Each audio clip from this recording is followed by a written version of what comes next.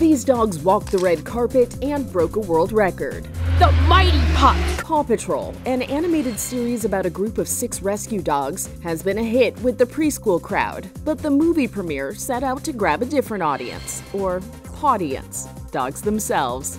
Over 200 dogs and their human families attended an outdoor screening of the new film. They're very excited to see the movie.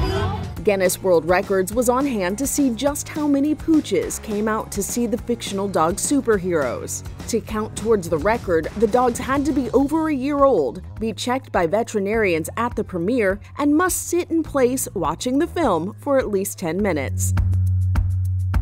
Today, Paw Patrol the Mighty movie and Paramount Pictures at a total of 219 dogs. It's a new Guinness World Records title. Congratulations. This event beat the previous record of 199 dogs at an outdoor theater. And while the pups seemed to enjoy the movie, only one of the dogs was willing to give a review on camera. For Inside Edition Digital, I'm TC Newman.